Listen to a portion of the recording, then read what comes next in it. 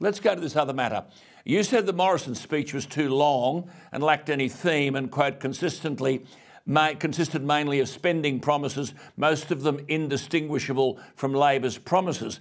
Which brings us to national security, where the Prime Minister said, quote, we've committed more than $100 billion over the next 2 decades, $100 billion, to develop a sovereign-guided weapons enterprise. Is that true?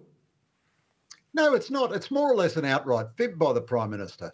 And so this government talks great talk on national security. I agree with everything they say, but they're not actually doing anything. They're not going to deliver a new weapon for decades and decades and decades.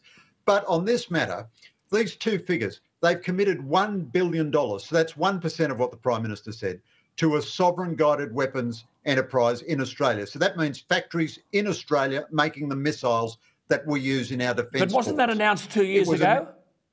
It was announced 2 years ago, and it's been announced almost every week ever since. It gets re-announced again and again and again, and a credulous press keeps thinking it's a new thing. But nothing happened on it for 2 years. Just a couple of weeks ago, they announced who the industry partners are. So the enterprise hasn't started yet. They're in talks about talks, and it'll be years before we get a single factory. Now, the $100 billion figure is all the money that we're scheduled to spend on missiles, almost all of which are imported at the moment. We have a tiny little bit of manufacturing of parts of some missiles, but 99.9% of it is imported. So that's all the missiles we're going to import, plus all the infrastructure around them, all the command and control systems, which we also import, all that sort of thing. That is not part of our sovereign-guided weapons enterprise. That's just missiles that we're going to use. So the Prime Minister has conflated the total figure for everything we're going to spend on missiles in the next 20 years, which will be almost entirely spent in foreign lands on foreign companies, with his $1 billion promise to create a missile factory in Australia. Now, that is as close to an out-and-out fib as you get. And the government does this all the time in national security. Its figures are so ropeable or so ropey rather, not ropeable, so ropey and unreliable.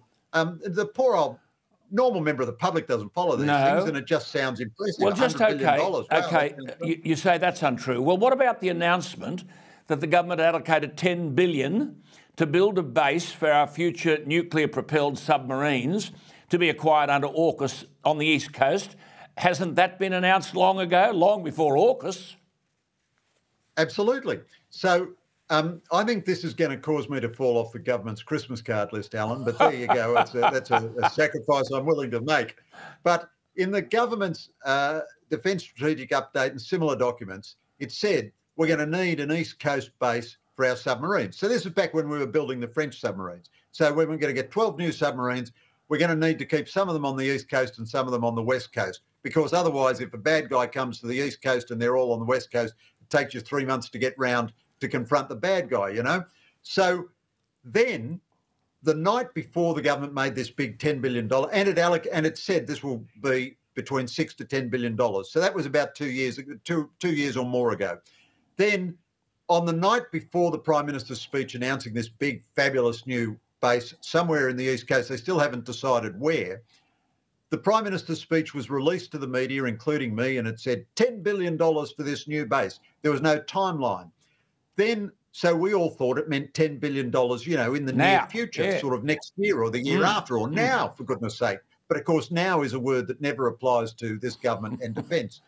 And then when the speech was delivered the next day, there was a phrase in it which had not been part of the speech as distributed to the press, which said $10 billion over the next 20 years. Now, Alan, you know this better than me, but a government which is promising what it's going to spend in 20 years' time, that's a kind of a science fiction promise. It doesn't mean anything. So, again, it's an impressive headline with no substance. It's all hat and no cattle.